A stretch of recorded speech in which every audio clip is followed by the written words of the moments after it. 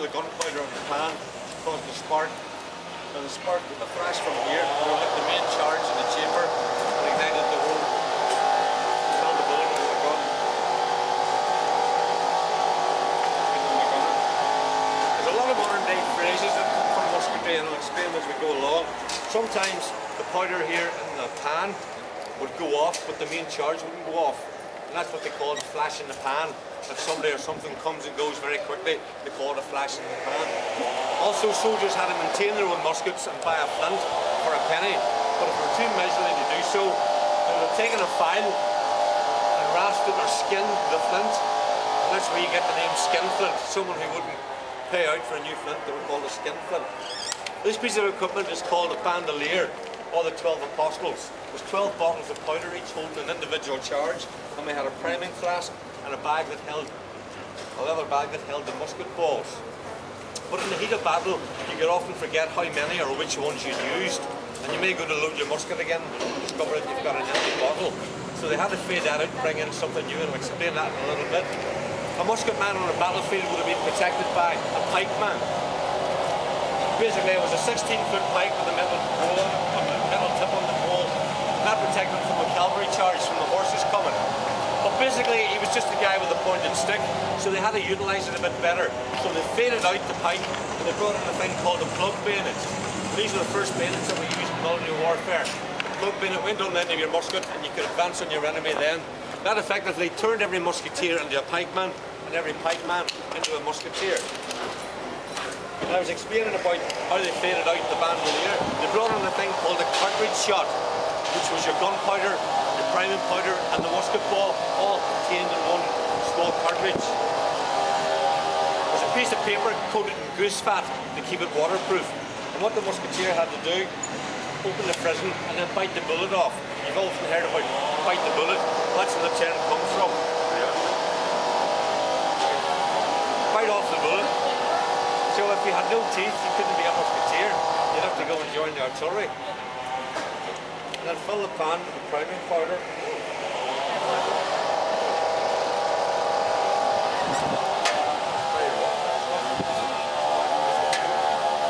That'll be okay. And then at that stage, you would spit the bullet down into the barrel. Take out your ramrod or your scouring stick, press it home. You've often seen in the movies like guys just standing doing this. But whilst you're doing that, the other guy shoot you dead. You just have to press it home. Remember, of course, to take out your scouring stick and replace it. And then the gun's ready to fire. So I hope in these damp conditions and this powder we can get it off. No? It's a priming gully. That powder is a wee bit off.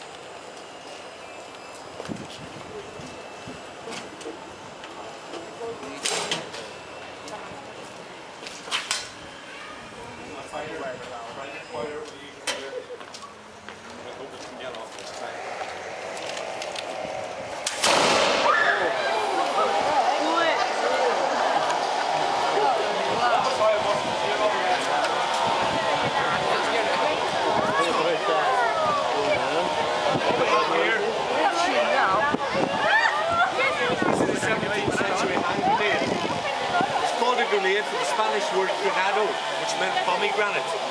So it was the size of about a pomegranate. And the guys who used these, surprise, surprise, were called grenadiers. I'm sure some of you have heard of the Grenadier Guards. Well, those were the guys who threw the hand grenades. And they would have been big chaps, about the size of Billy, carried a leather bag full of hand grenades. And they wore mitre hats. They took the rim off so they could get a good overhand with them. This little cannonball here, but the size of the one would be used on the walls up there, that would be used solely for demolition purposes, to chip away at a wall and knock down a gable wall of a house. There's also other kind of charges that were used. Canister shot or grape shot, which was small musket balls packed into a bag or a can and scattered out over the battlefield. Now Billy's going to show you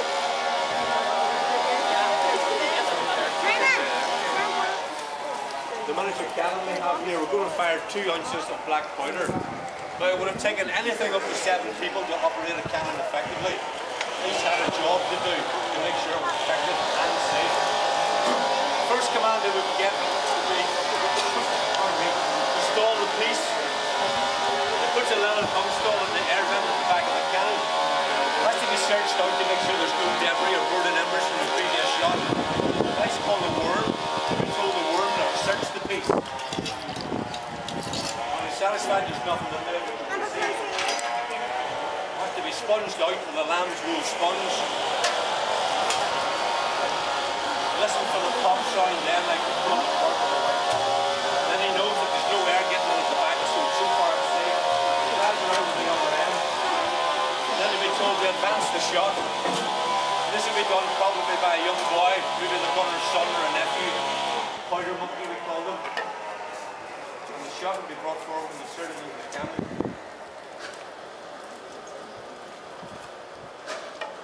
Press home until it's well seated at the back of the gun. Then we'll pack it with rags or grass.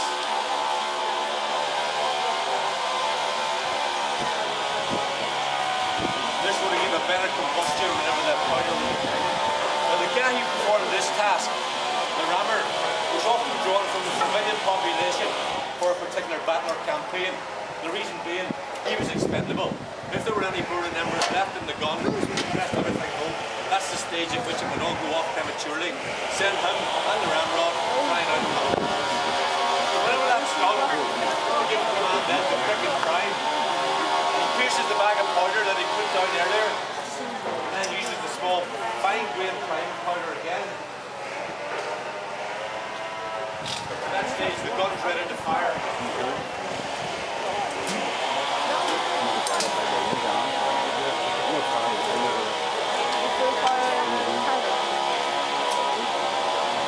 Very loud and we're really small children. Okay,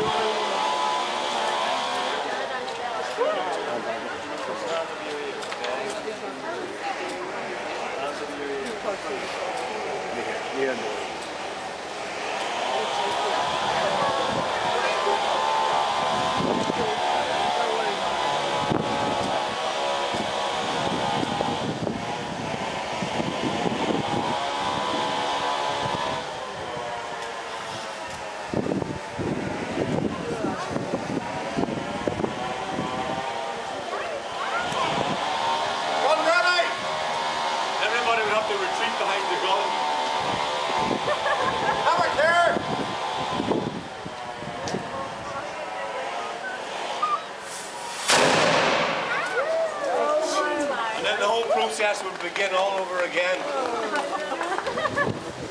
Smell that? You'll never forget it. Now, you may have been up on the walls and saw a cannon called Roaring Meg.